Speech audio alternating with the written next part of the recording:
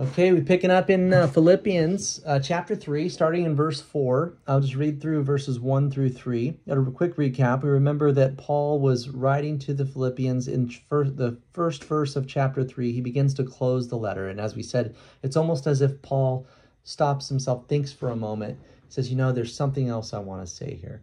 And he begins to talk to the Philippian church about the Judaizers who are coming around. They've been coming around. They've been persecuting the church. They've been coming around, harassing really is a better word, the church, trying to get Gentile believers to begin to conform themselves to the Mosaic law through circumcision, dietary laws, Mosaic law.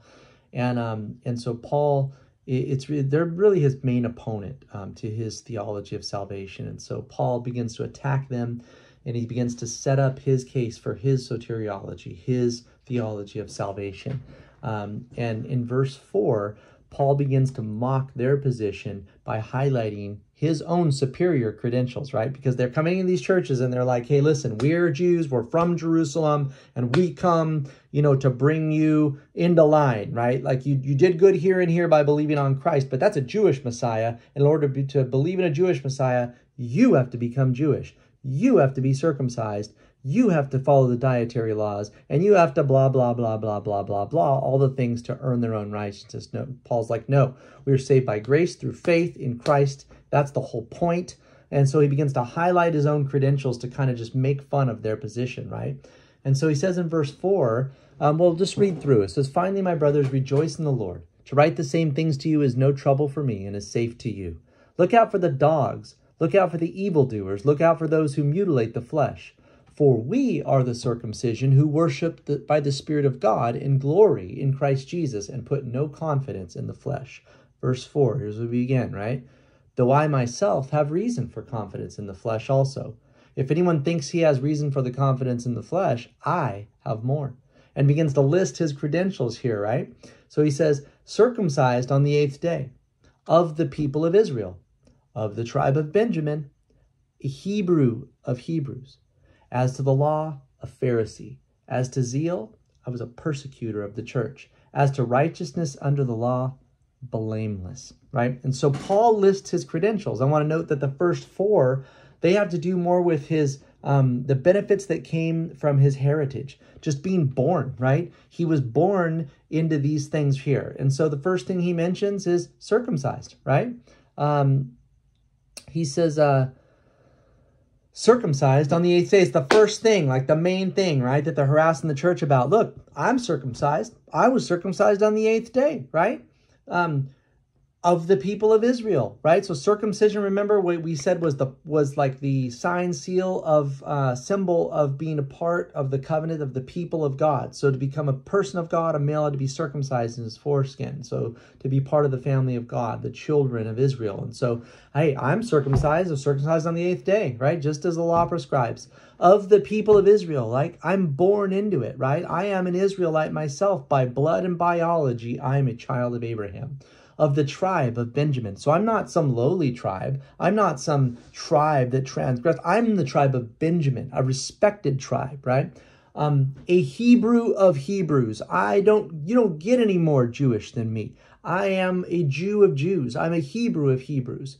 He says, now those are his by birth. His next 3 are his achievements. And so he says, as to the law, a Pharisee, right? So the Pharisees were known to be a group of people who had noticed, had seen the wickedness of Israel, how they had just kind of ceased following the law and being obedient to the law of Moses. And so they had decided they were going to usher in the Messiah through perfect obedience to the law, right? And so outwardly, this was a group of people actually who you can't fault their outward display of righteousness, right? They did their utmost to follow the letter of the law to perfection. And so he says, as to the law, a Pharisee, right? As to zeal, a persecutor of the church. As to righteousness under the law, blameless, all right? So he's not saying, hey, I'm sinless. He's saying I'm blameless. Like I had no scandal. No one could point to my life and say, yeah, he acted like this outwardly. Behind closed doors, he was like this.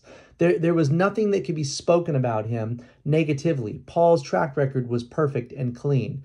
And so he points all this out because these things elevate him. Paul was an MVP of the Jewish world. in his day. He was the perfect specimen in terms of devotion and high achievement in Judaism. He was the real deal. And you literally couldn't do any better than Paul in terms of being Jewish, right? But even for Paul, this wasn't enough. All that he achieved, it wasn't enough. And if you wanted to take that path, Paul's point is this: if you want to take that path, if you want to start down that road and say, I'm going to be justified by my own righteousness, then you have to do better than I did. You got to do better than that. In fact, you have to do perfect. And the fact is, the point of this is that no one could ever do it. That's the whole point, right? Which is why God had to send his son, and his son, God the Son, had to come to earth, be born of a virgin, and do it for us. That's the point, right? And so verse 7, he says, but whatever gain I had, I counted as loss for the sake of Christ, right? So all those things that I valued the most in my life, my heritage, my circumcision, my being born of the tribe of Benjamin, being the best Hebrew I could be, a Pharisee, like achieving the rank of Pharisee. I mean, few could attain to that. Being the most fervent in my persecution of the Christian church, right? And being faultless, blameless under the law. All of that. These are high achievements, high accolades, much respected in the Jewish community. But he says, but whatever gain I had, all of that stuff was stuff that he valued in his life. I counted as a loss for the sake of Christ. And the fact is that they were a loss to him, and not just a loss, but almost like you could say like a liability, right? In terms of they were a liability to genuine saving faith, because what these things did, this heritage, these accolades, these achievements, they blinded him for much of his life to his genuine need for true righteousness that could only come through saving faith in Christ. And so in verse 8, he says, indeed, I count everything as loss because of the surpassing worth of knowing Christ Jesus, my Savior, my Lord, I mean. For his sake, I have suffered the loss of all things and count them as rubbish in order that I may gain Christ. So it's not that his holy living, his achievements, the external righteousness that he practiced, it's not that those things were necessarily bad, right? Living holy is a good thing, and there's benefits to doing that. Just natural benefits according to the laws of the universe that God's put in place. It's not that it's bad, and the good things of the earth are not bad. Family and friends and love and kindness and friendship, and those things are not bad. Good works are not bad, right? It's not that they have no value. It's that the value of knowing Christ so far surpasses the worth of those things that alongside of that they're worthless, right? And Paul had lost things in his life. Some say, the Pharisees, part of being a Pharisee was that you had to be married, a married man. And so if that's the case, then Paul must have been married when he was a Pharisee, and yet you never hear about Paul's wife, right? And so it's very possible that Paul, when he was converted to Christ, he actually lost his wife because of that. Paul had lost his respect and his status and his freedom and his eyesight. And I don't know if that was like a physical infirmity, if it was a result of maybe being stoned and left for dead, shipwrecked on an island, bit by a snake. I mean, we don't know. But he says, for his sake, I've suffered the loss of all things, and I count them as rubbish, right? I count them as rubbish. I count them as trash. I count them as dung, in order that I may gain Christ. And then verse 9, it says that I may gain Christ and be found in him, right? Be found in him. And Paul was found, wasn't he? He was found by Christ in the middle of persecuting Christ's church. In the middle of, Jesus said, Saul, Saul, why are you persecuting me? Right? Knocks him off his horse, takes away his eyesight, blinds him for 3 days, and he saves him. He finds him in the midst of all of his zeal against Christ, and he saves him in the midst of that I may be found in him, not having a righteousness of my own that depends upon the law, but that depends on faith. And that's an important thing, right, that he says right there, right? Everything that Paul had done up to that point in his life, up to his conversion, had been to become more righteous in and of his own power through obedience to the law of Moses, right? But now Paul had been found in and by Christ. And it's funny because he hadn't even realized at the time how truly lost he was, right? Because he was caught up in doing all these things. And I feel like a good person, you know, all the old ladies I helped across the street, you know, I'm a good person, right? And now Paul found himself clothed in the true righteousness, the genuine righteousness, the real eternal righteousness of Christ that only comes through faith in Christ. And he says it depends on faith, right? That which comes through faith in Christ, the righteousness of God, that depends on faith. In other words, it can't be earned, right? It can't be earned through anything that I could ever have done. It can only be received. It can only be received by utterly depending on and placing my trust in it and standing upon, putting my full weight upon Jesus Christ for my salvation. He says, that I may know him in verse 10, that I may know him in the power of his resurrection and may share his sufferings, becoming like him in death. It's like I'd gladly give away everything I have and everything I am that I just might know him. I mean, how beautiful is that? I just want to know him. Like, and that's what we're saved into, right? That implies relationship. I just want to know him. Relationship is what we're saved into. We're not saved into religious observance. We're not saved into church membership or attendance. We're not saved into a list of do's and don'ts. We're not saved into living a clean and moral, upright life. We're saved into relationship with God, and we're changed simply by our proximity to him and by being cleansed by the blood of Jesus Christ, right? We are saved by him that we might know him. And that implies intimacy, like deep intimacy. We're not saved into servitude. We're saved into sonship.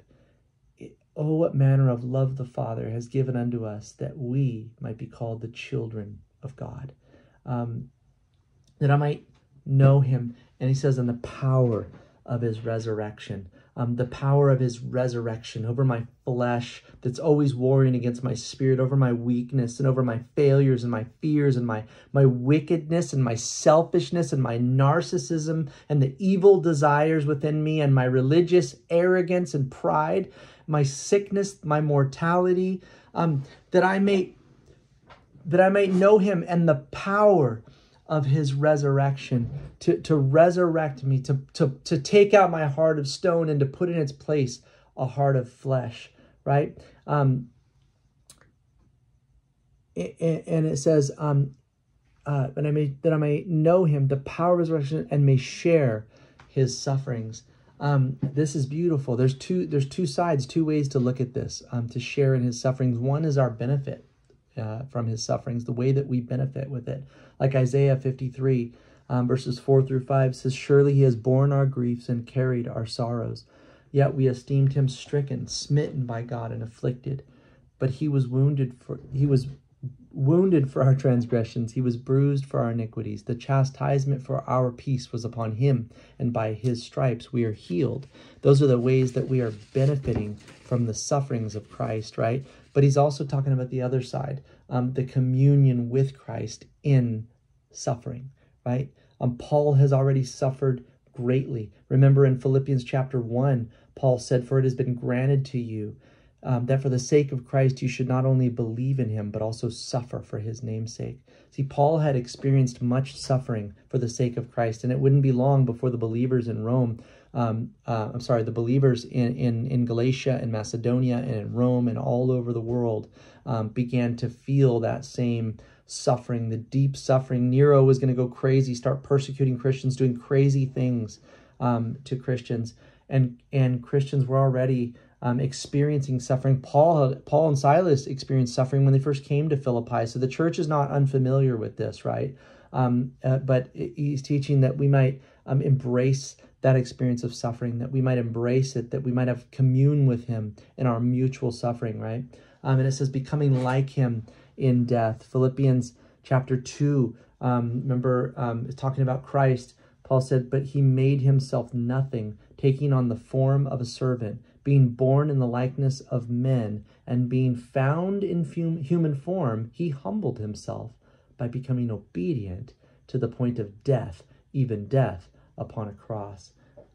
Jesus' life and death were given in perfect obedience to God the Father. And Paul is willing to follow Jesus' example, both in his life and in giving his life, to the point of even giving his life in obedience and submission to the Lord. Remember in Philippians 1, when he's talking about his coming appointment with Nero, not knowing what was going to happen to him, and he says, it is his confident hope that Christ will be honored in my body, he says, whether by life or by death. For to me to live is Christ, and to die is gain. And verse 11, the final verse for today, it says that by any means possible I may attain to the resurrection from the dead. And so just as Paul was willing to follow Christ all the way unto death, so also he fully expected to follow Christ into resurrected life. Amen. Then on that day, whether Christ returned during life or whether he called him in death, that he would finally shed the wicked, unrighteous flesh and be made whole and fully righteous and redeemed, both inside and out, apart from the law, apart from Moses, apart from all of it, right? And see, what the Judaizers had been trying to do is they'd been trying to externally conform flesh first through circumcision. And Paul's like, what's the point? You know, when we can be saved by grace through faith in Christ, and when we get there, he's going to redeem our mortal flesh. So what does that have to do with me? So hope you enjoyed it.